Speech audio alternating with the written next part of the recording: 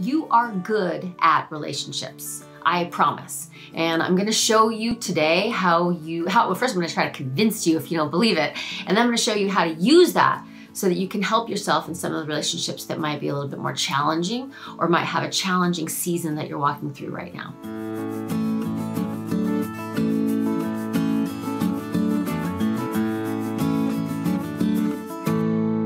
I'm Stacy Rocklein, and I'm a relationship literacy coach. I help people create, strengthen, and deepen their emotional connections with the people in their lives.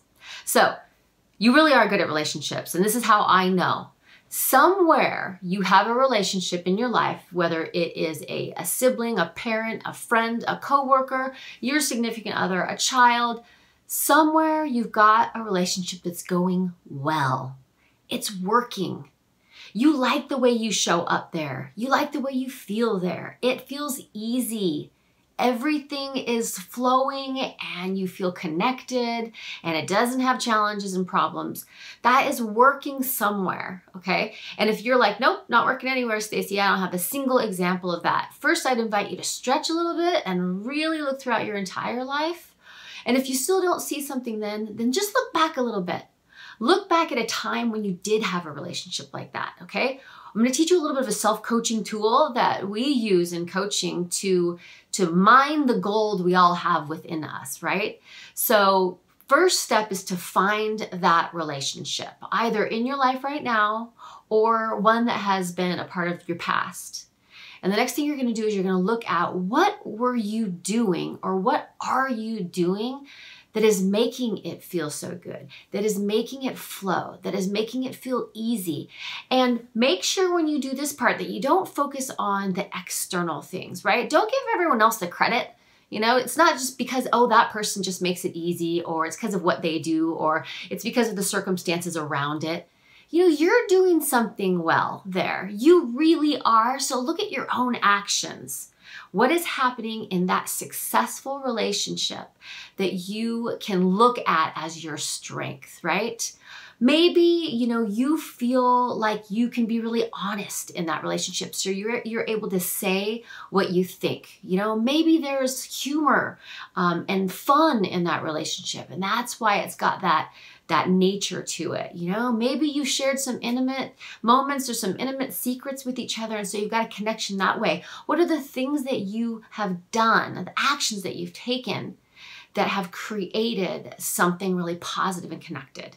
And the last thing you're going to do is you're going to take those strengths, because you have them, they're yours. If you're doing them somewhere else, you can do them in other places. And you're going to think to yourself, in whatever relationship you want to focus on, you know, especially if you've got one that's a challenge or you're in a challenging season in a relationship, how can you take those actions, your strengths, what you do well, and apply them here into this relationship? How do you use that goodness that already exists within you, that you already know how to do, and move it into this space? See, all this stuff is yours. Like, you own this. You own these experiences. You've created this for yourself, so you can do it in other places. So this is your self-coaching tool, right? The first step is to find what's going well now or what went well in the past, right? Look at specifically the actions that you took. You know, what are you doing? What did you do that made that relationship easy and made it work?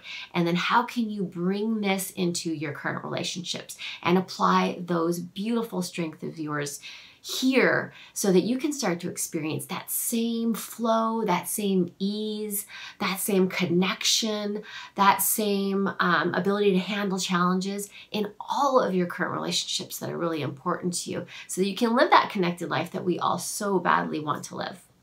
That's what I've got for you today. If you are somebody, a woman in particular, who is interested in a free Facebook group where we celebrate our relationships and we tackle our challenges and support each other, we would love to have you come join us in our Facebook group, Women Committed to Relationships, where you get trainings every week and other women in a community who believe that deep connections are pretty much the most important thing and the highest priority in life. We'd love to have you join us. Okay, see you next time.